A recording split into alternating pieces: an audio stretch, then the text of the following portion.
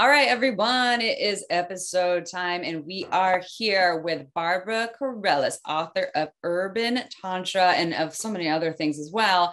And I just want to share with you, we probably already did in the intro, but we haven't done the intro yet as we record this, that Barbara Carrellas is really near and dear to my heart. And when I think I said late 2014, so I forgot how old I was then. How old am I now? I don't know. Anyways, I was in my early 30s. Ancient. And ancient. And I took, I was probably 29 then. Anyways, I took my first kind of official Tantra training. I'd done Tantra classes, and I decided to sign up for Barbara's because I loved her book, Urban Tantra. I loved how inclusive it is, and how it includes BDSM, or also links BDSM and Tantra. And a lot of times people think it's very separate, and most Tantra is very heteronormative. And so I did this 5-day intensive training, or Barbara's Urban Professionals training.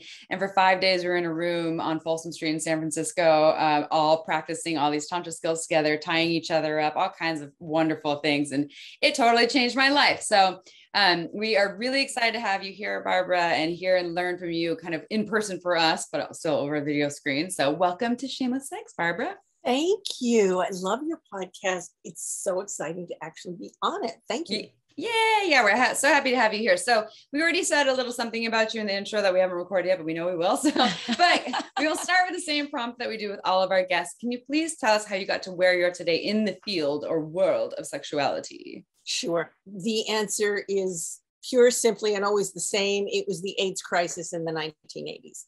I was working in the Broadway theater, which I did for many, many years. And suddenly everybody was sick, and then they were dying. And by the mid to late 80s, I was a mess. I was pretty destroyed. I was at my edge. And I went to a healing circle founded on the principles of Louise Hay's work. She was doing the Hayride in Los Angeles.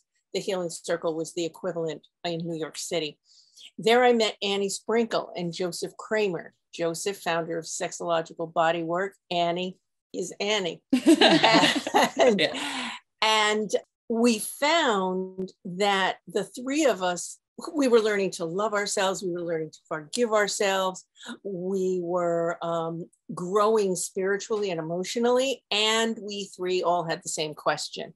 But what about sex? Because we all knew that at a certain point, people would get over their abject fear of dying because of having unprotected sex with someone, and they would just go back to having sex the way they did before, and it was going to be a disaster, as if it wasn't already in the 80s.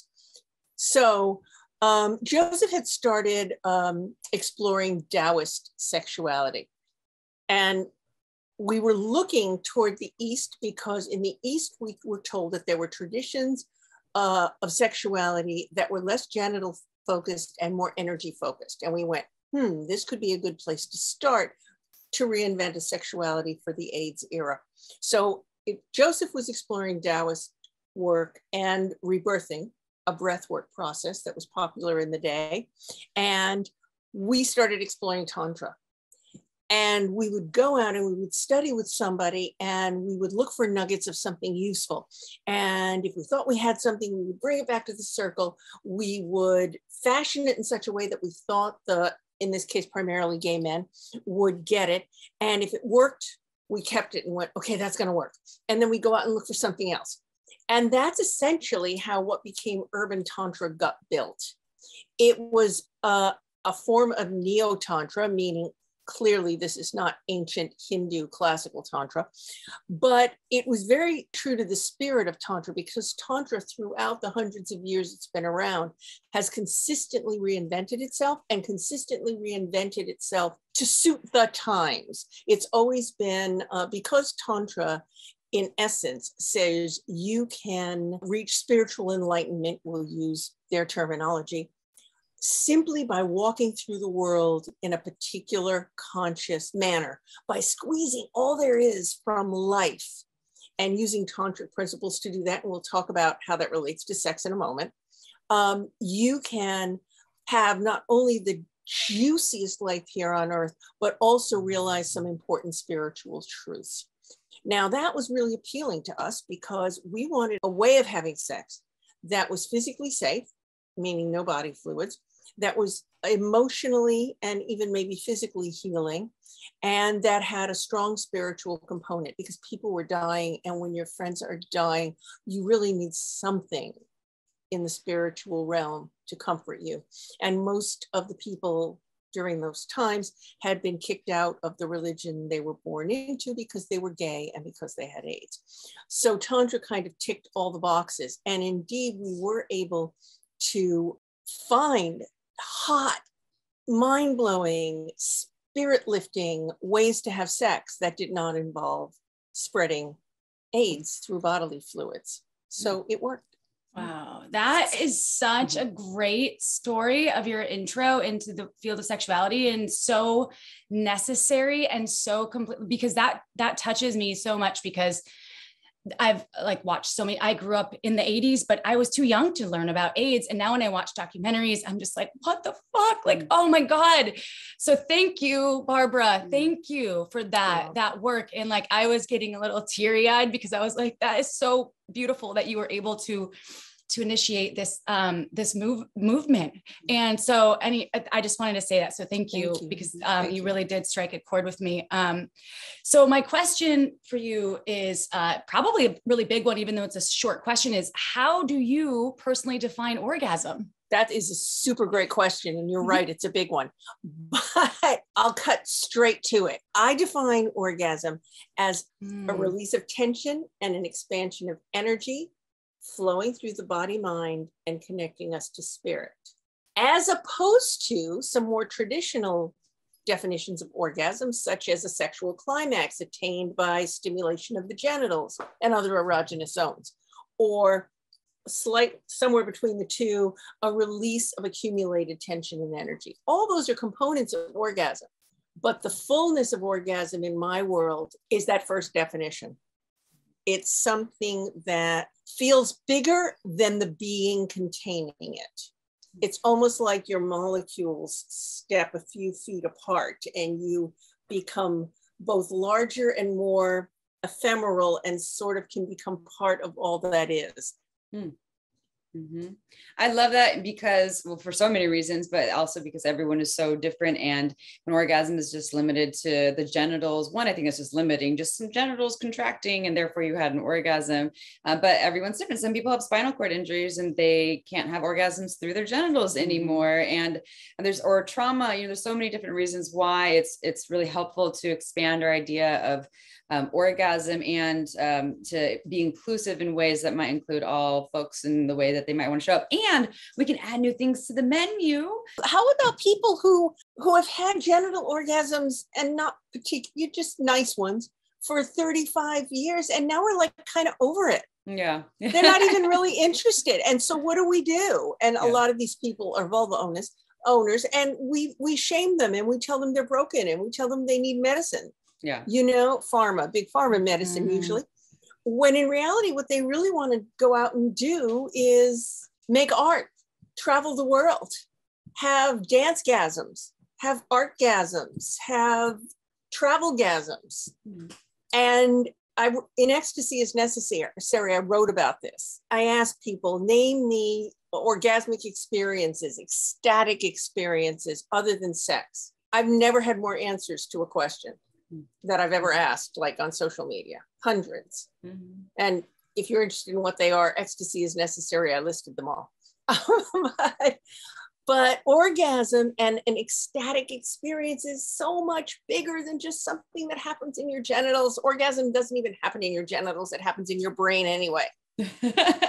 Rant over. I'm sorry I interrupted. No, rant away.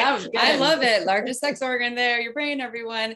And also just adding more things to the menu to kind of spice things up. Like you said, it maybe someone is 35 years and kind of sick of just having, whatever penetrative sex, or I've been using my vibrator, or however I've been masturbating with my hand. And it's nice to learn something new or different, or maybe I don't want to touch other bodies, but I still want to be connected to something bigger, which brings us to this idea of energy orgasms, which a lot of people, I think when they hear about it, they're like, like, what the fuck? I mean, does an orgasm already have energy? So can you tell our listeners, and by the way, Annie Sprinkle lives here in the mountains of Santa Cruz and would teach at Pure Pleasure. And I have seen Annie Sprinkle on the floor having energy work. Yeah. Oh, and I was like, oh my God. It was so powerful. Yeah. Like the most powerful energy orgasms for like that blew my little minutes. Wisconsin mind yeah. at the time. I was like, wow, yeah. that's amazing. I've never seen I never knew you could do that. And then in your training, I remember we practiced that and you did this guided session. And anyway, so what is an energy orgasm, and can just about anyone learn one?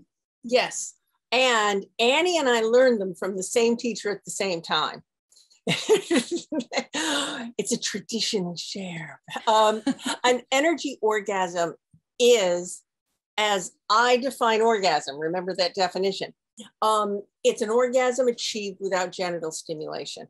And yes, anyone can have one.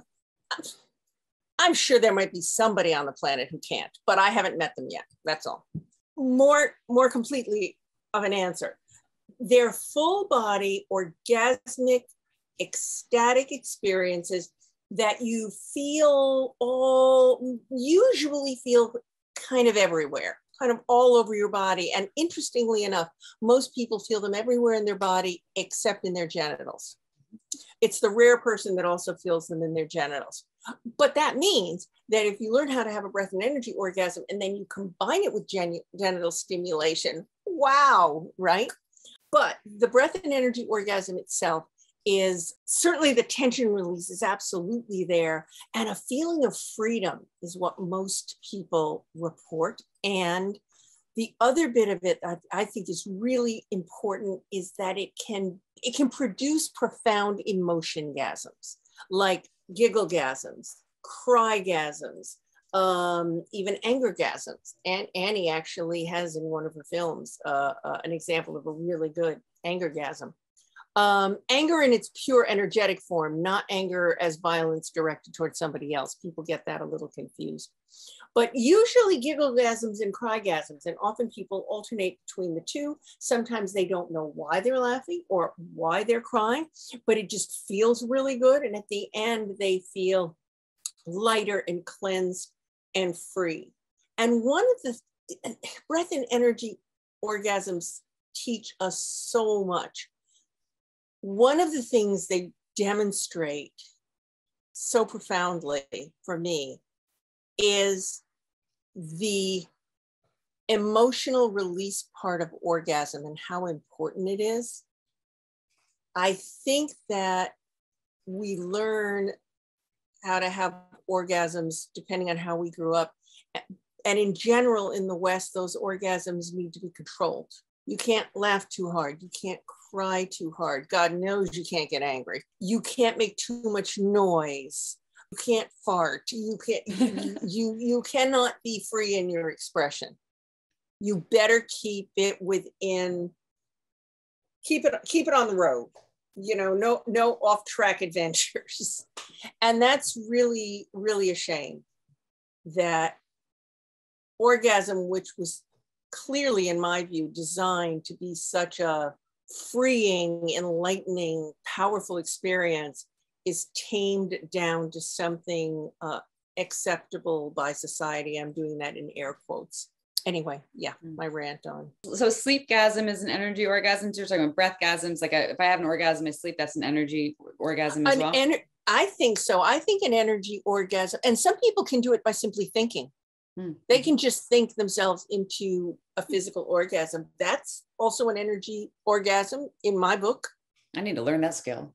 I know. Not everybody can. I have done it, but it's certainly nothing that I can reliably, produce. Whereas the breath and energy orgasm, easy. So I think you've talked about a lot of the what, and then the why is obviously the transcending yourself from this kind of traditional bubble that a lot of our Western culture locks us into, or maybe a box, however you want to think of it. And some other reasons, which I'm just kind of hearing you say. You've also talked about the how, and we're going to get into tips because our listeners love tips, but will you dive a little bit deeper into the why folks out there, if they're like, oh, I do like my genital orgasms that I have, but why do I want to have energy orgasms, and how is this going to benefit me? Like, Great question. Great question. Do I have to trade one for the other? No. Yeah. The breath and energy orgasm technique teaches you and shows you and demonstrates for you so many more possibilities of your sexuality than you might discover any other way, which is one of the reasons I love it. First of all, it feels completely unique when you lie down and with a little imagination and a lot of breath can go into this completely altered, full body, excuse me, ecstatic state and stay there hanging out in the altered for minutes. You kind of go, if this is possible and nobody told me, what else out there is possible that no one's told me about? What am I missing? You know, there's a whole nother realm of experience that clearly I haven't visited. That's one thing. I've seen it lift the ceiling of possibilities for people in all sorts of areas of their life. Secondly, the healing power of the emotional release is really profound. I have an example from this week. One of our colleagues, Amy, another graduate of the program, pinged me on social media saying, thank you for the breath and energy orgasm meditation, which I recorded. She said, I was caught on the highway in a gunfight. I went, a gunfight? Yes, gunfire, and whizzing around her car going on the highway. And she was obviously traumatized. And one of the things she used to help her get through the trauma, beyond talking to friends and some other techniques, was the breath and energy orgasm meditation. Because it physically helped her release the trauma from her body. And if you've studied any trauma theory stuff, animals are really good at shaking off trauma and moving on without it. We're not so good at it. We're better at holding it. And this meditation helped her let go of that trauma. Hopefully no one listening is going to be in that exact situation anytime soon, but just saying.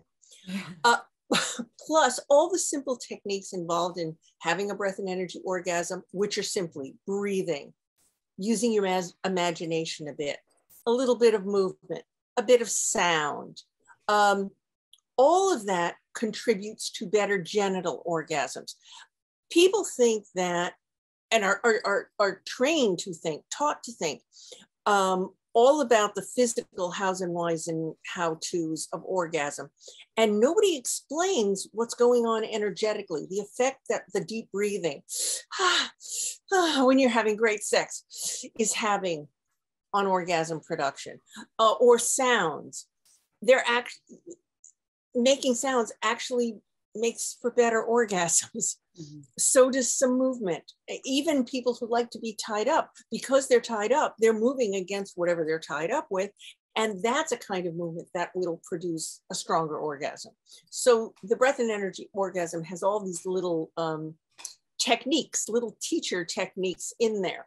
And all of those things, all the techniques that it takes to do a breath and energy orgasm, all of which are very simple, lead to better genital sex, period, full stop. That's why it's worth doing. Yeah. And then if you combine the techniques, you can sort of have an energy, you can have an energy orgasm and a genital orgasm mixed together. Wow. How fun is that? It's very fun. It's very fun. Yeah. April's doing the whoop. You gotta tune in. Yeah. Arsenio Hall. Yeah. Double orgasm. Yeah. Triple orgasm. Every time I've done your energy orgasm practice, whether it was in your workshop or on my own, and you recently during the pandemic, well, I guess we're still in it, but that you did an online class and it was on Zoom. And it was like maybe a 2-hour class. And I was surprised. There was like 75, 80, 100 people on different screens, all practicing together. And we laid down and it's fully clothed. We're not touching ourselves. And you guided us in this half-an-hour journey. My partner was here too. We did it together. And I feel after that, I feel like it's the best spa visit / dance class / sex session that I have ever had. I feel so alive. Like every single cell is vibrating. I'm so kind of rejuvenated and it feels incredible. And so but then later I'm like, so why am I not doing that every day? Because I think there's a part, and I guess we'll ask the tips here too. And I'll make it a 2-part question here. So I'm sure listeners are like, okay, but how do I do this? So you can teach us a little bit about the how, and then also, is this something people can do kind of like as a quickie thing? Is it like a 5-minute version, or does it always have to be like a 20, 30-minute thing? Good question. Good question. It's when you first start, it'll take you a little longer to perhaps feel the effects of it. When it's in your muscle memory, it's amazing how much more quickly you can hit that state. A chiropractor described it to me once as you're literally creating new neural pathways. And once they're there for life. So they don't go away. Let's hear it for those neural pathways. Okay, so let's do just a little setup. What do you need to do to get into the space to have an energy orgasm? So let's everybody take a breath. Relax your jaw. Kind of do a fake yawn, or if it's the end of the day for you, a real one. Either is fine. Just to get the sense of that open throat. And then with relaxed jaw, relaxed lips, just take a very gentle breath in through the mouth. And let it go with a sigh. We want an energizing breath, and breathing through the mouth is more energizing, but we don't want a tense breath. Tense breath would look and sound something like this. That would put you in an altered state, but probably not one you'd like very much. But if you stay relaxed, kind of casual about it, I like to say the intention's on the inhale, and you just let go of the exhale. And you breathe as fast or as slowly as you like, completely up to you. Keep breathing.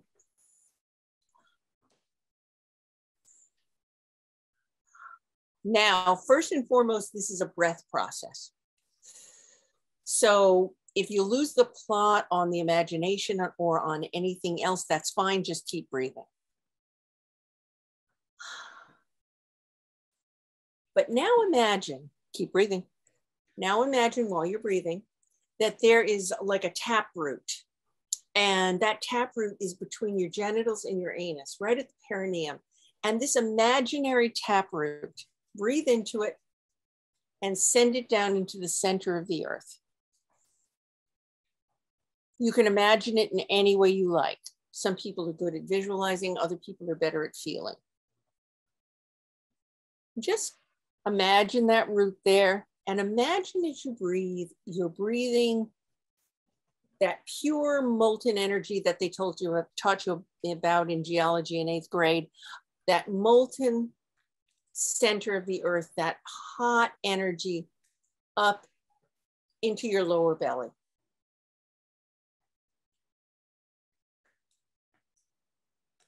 All you're doing is breathing with the intention of moving energy up your body.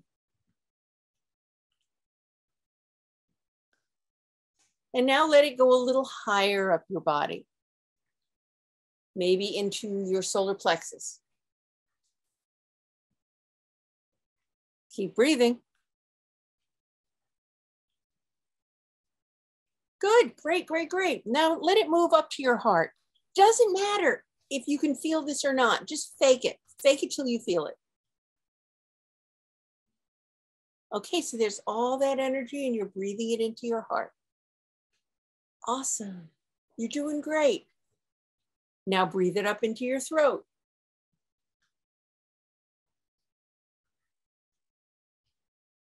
Great. You can make a sound at your throat like, ah. Let it move up into your head. Imagine the energy filling up your body, coming in through the earth and going out the top of your head. Now take a few fuller, faster breaths.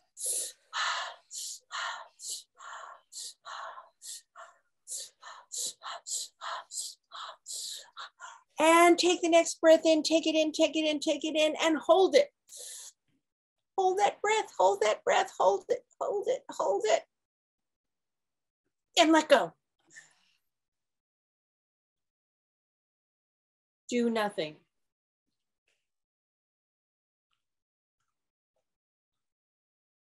Just notice you were only breathing for like a minute. This was the quickie demo version. But just notice, I can feel a little bit lightheaded and a little bit altered. How about you? I feel kind of high. Okay, I was gonna say I feel kind of high right now. Yeah, exactly. Like, Exactly. Oh, I feel tingly good. and like smoked some nice CBD, but it had like a little bit of something else in there that's really nice. The closing of the eyes help too. I think because I keep my eyes open sometimes during meditation, but closing my eyes, I can really focus on where I think my breath is going. So when I opened my eyes a couple of times because I was like, my dog was scratching my leg and I was like, damn it. But Life came in. that was really good. And I'm like, wait, closing the eyes and then the throat and focusing on the point of where you were speaking to. And I like the breathing through the mouth. I always concentrate on breathing through the nose, but breathing through the mouth that's special. As a life practice, good for you. Breathing through the nose is really good. And breathing through the nose is absolutely the healthy way to live your life. There is no question about that. And when we're having super passionate sex, we're not breathing through our nose. We're breathing like, we're making sounds and we're breathing through our mouth. So to enhance that particular altered state of consciousness, to dive more deeply into it, breathing through the mouth really helps. And I encourage people to stay relaxed, as you heard. Now, it gets to a point where the breath is breathing you. And I've certainly seen many people in breath and energy orgasm sessions wind up doing,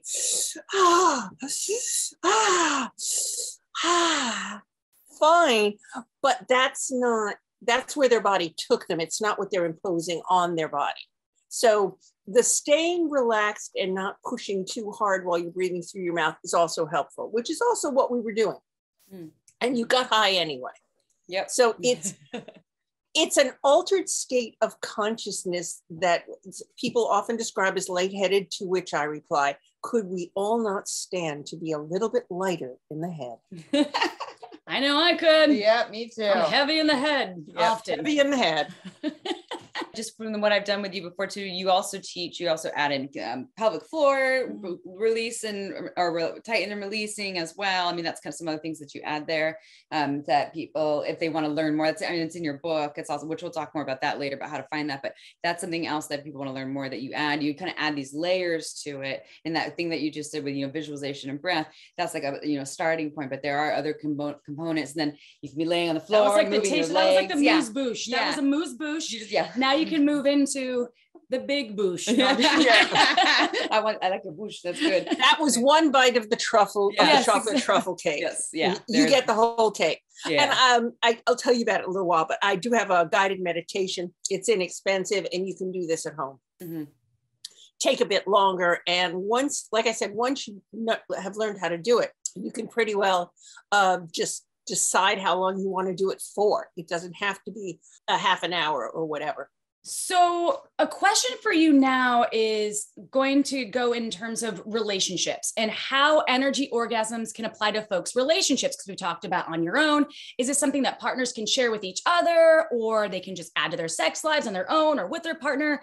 And I know you have ways, so just please enlighten us, Barbara, because you're so great. Mm-hmm. One of the things I most like to do with couples is to teach them modified forms of energy orgasms that they can do facing each other and eye gazing. So like they could breathe together and eye gaze. And this doesn't have to be for half an hour, like I said. And at the end of that breath and energy demo, there was that little breathe more quickly and hold it. I call that a clench and hold. And when you've built up a lot of energy, a lot of breath energy and sex energy, and you breathe quickly together as a charging breath, and then you're looking in each other's eyes and keep your eyes open, hold your breath, and then let go, you actually have the experience of having an open-eyed orgasm with your partner. And it's mind-blowing fun. It Everyone just looked me in the eyes like a crazy person. That's kind of scary what she just did, but what you just explained sounds pretty hot. Actually, I'm like, it's pretty hot. It's pretty hot, and it's emotionally connecting. It's intimate.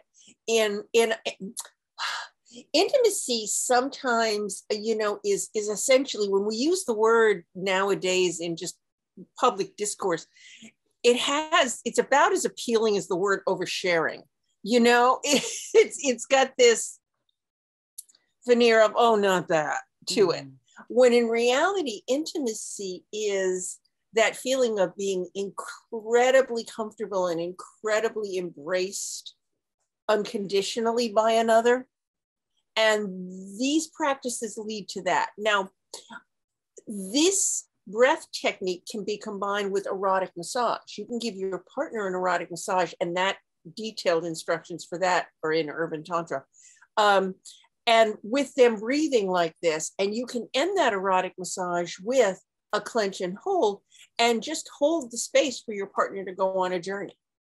It's an incredible gift to give somebody, and it's a really good thing to practice for people who are just burned out on penis and vagina missionary position sex. I've suggested it for numerous couples, clients, and it really has just opened the door for so many possibilities, because those erotic massages can look like anything. They can be a pelvic floor clench though, or the whole body clench? It starts with the pelvic. Great question. It starts with the pelvic floor, the abdomen, and the butt, and then you can bring in the whole rest of the body. But if you just clench the pelvic floor, abs, butt, you'll get there.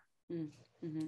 When I've done it with you in the past, and at the end, at the 25-30 minute, and you after you've been tightening and releasing the pelvic floor with all breath and the imagination, all these things for a while, and then you do that hold for the whole body, you hold the whole body, and you hold your breath for a while as well. Maybe it's like 30 seconds or something, and then that's what I was like, it'd get these visuals, and then when you release, oh my God, it's like the best release you've ever had. But at that point, it was the entire body, but we had just been doing the pelvic floor throughout the rest of it. And right.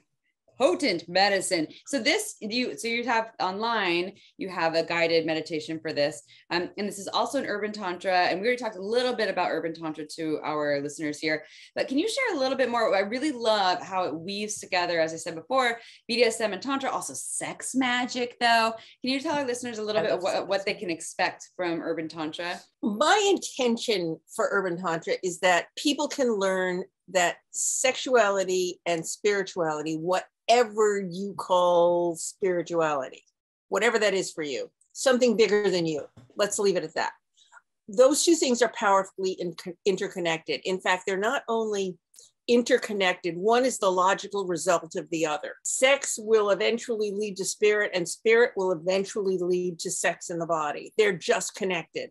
And one of my intentions with Urban Tantra is to help people find that. Tantra is an embodied spiritual practice. I know I keep using the spirit word. I know that's going to turn people off, but it is a way of going deeper. So much of Western thought has said that the body is the problem. And Tantra says, no, the body is the way through. It's the vehicle to something bigger, something truer, something more wonderful. Connection with another person is one of those things, but also connection with yourself. And I think a lot of Tantra books are exclusively partner focused. And I believe that you can have a Tantric relationship with yourself. You can have a Tantric relationship with a partner. You can have it with a group. You can have it with something in spirit, my belief.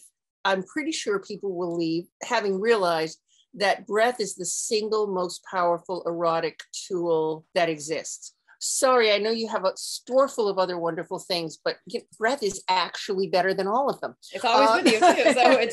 It's free of charge, unless you're on Mars. All those things in the store, when done with breath, are twice as much fun. So just consider that. And that so many of the most powerful sexual components are not genitally based. They are the way you touch. They are the speed at which you touch, the pressure at which you touch, the mindfulness you bring. It's actually makes sex simpler in a weird way, because when you slow down and really appreciate just the touch of something on your skin or someone's embrace, and go into that embrace or go into that touch completely, you really don't need 7 other supermarket tabloid techniques. You just don't. And that's and I also wrote Urban Tantra for people who thought they weren't right for Tantra and Tantra wasn't right for them, and they would never fit in a Tantra community, they would never belong, and they'd hate it. I wrote it for all those people. And I wanted all the people who thought that Tantra wasn't for them in the room with me. I wanted to make new friends. I wanted other cool, adventurous seekers in the room, including kinky people.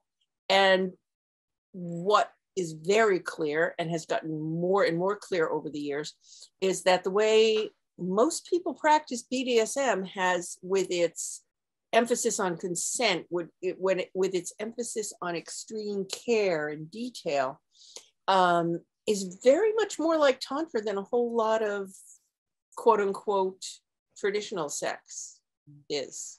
That BDSM can be, and often is, a very tantric practice.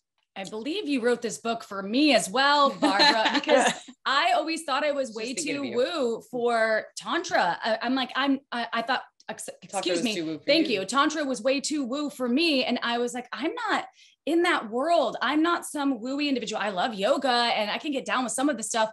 That's why I love the urban piece of that, because it makes me feel like it's almost cool. Mm-hmm. And I appreciate the ancient nature of Tantra and where it stemmed from and its intention and what I know of it. And also I think of some of the looking at old books about Tantra, and it was way too, for me, like religious, and I'm not religious. Right. So I loved also what you spoke to about being spiritual, because I think about it as connecting to source, like connecting to whatever source, right? Because I can look at these trees and feel like I'm one with those. So a lot of what you said resonated with me, and I am appreciative of this book. Amy talks about your book on the regular. She quotes you. She's like, as Barbara Carrellas says, X, Y, Z. And so, I mean, she's had so many quotes of you, and meeting you has been so fantastic, because you're an inspiration to this world, not only of Tantra, not only to BDSM and kink and energetic orgasms, but to me as a sex educator and a person. So thank you for this work that you're doing. And I don't want you to go, and I'm going to be selfish and keep you here all day. Okay. No, it's getting late on the East Coast. So it brings me to the question of what other offerings, because I know you have things coming up, and if people want to work with you, perhaps take some of your courses, can you explain where to find you, your book, Sure. all the things, please? Yep. My books, Urban Tantra, Ecstasy is Necessary, Luxurious Loving, they're available wherever you buy books in whatever format you like. Urban Tantra is the one that's available as an audiobook as well. The other two aren't yet. As I said, you can learn how to have an energy orgasm with my pre-recorded guided meditation. Just go to barbaracarrellas.com, look under books and MP3s, you'll find it there. Given that the pandemic is still with us and a bit unpredictable, you might say, the only in-person workshops I'm doing right now are my Urban Tantra professional training programs, because they are like week-long residentials, and we can make agreements about safe protocols in those easily. We can make them easily. My next one is in upstate New York in April of 2022, and the one after that is in the UK in October. The fact that I'm not doing in-person workshops means good news for people who live all the places I can't get to right now. Online, we can all meet together, and I'll be doing some online workshops again this coming spring, that is to say 2022, and just go to barbaracarrellas.com, look for my upcoming events, or go and sign up on my mailing list, and I'll tell you when they start registering. And if you're really eager for a workshop right now, tonight, go look at Orgasms with Spirit. Love the title. Pretty much what all my work is about. Orgasms with Spirit. It's a recorded workshop, and it's available also on my website. Yeah. All right. Thank you. There was only one fruit fly sacrifice during this recording, everyone. Barbara took it for the team. She breathed that in. She breathed that in with that thing. And you know what? If she would have had a glass of wine, she could have sacrificed the fruit fly to the wine. So that leads me to. That's what I was looking for the whole time. Yes, it is. So I'm talking about margins wine, y'all. Not that you want your fruit flies in your wine, but it happens sometimes if you're in wherever, Rhode Island or Amy's home, where I am. I've also almost inhaled a couple. And we love margins wine because it's small batch, boutique, women-made wine. It's actually locally sourced here in Santa Cruz, but she gets grapes from all over California, from underrepresented areas, regions, and underrepresented varietals, meaning you might not have heard of the wines she's making. Go check it out. All you have to do is sign up on marginswine.com for the newsletter. There's only like 3 releases a year, y'all. So go check it out. Now, Barbara, you are fantastic. I'm going to breathe you in right now. I think I'll go check out Margins Wine. Sounds delicious. Please do. It is delicious. And to all of you delicious Shameless Sex listeners out there, we love you so much. I just invite you right now, go to iTunes, search for Shameless Sex, give us 5 stars. We read every single review. It helps folks out there find more amazing humans, authors, and just innovators like Barbara Carrellas and others on our show. We love you. And we'll see you next Tuesday. Ciao for now.